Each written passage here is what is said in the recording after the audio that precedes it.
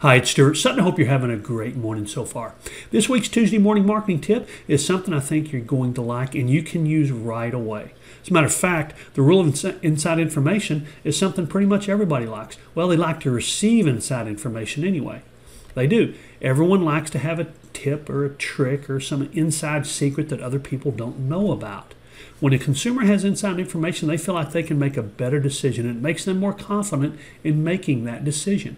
You can provide inside information to consumers in your marketing, in your listing presentation, in conversations. The bottom line is that you're always marketing. And if you will provide inside information that's helpful to your consumers, they'll have more confidence in you. Here's a very simple one. If you know that in your market, agents tend to hold open houses for what?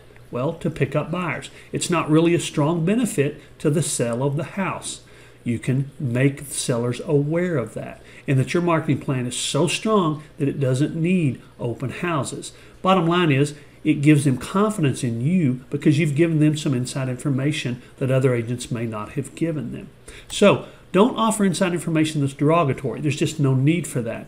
Offer sincere information and reasons that a seller should factor that inside information into making a decision about choosing you. Don't market in a way that will offend other agents. Bottom line is some are going to be offended anyway, so it doesn't matter. But do market with solutions, with purpose, and with facts. Hope that makes sense. Again, I'm Stuart Sutton, and I do share this all the time. I make more for doing nothing more.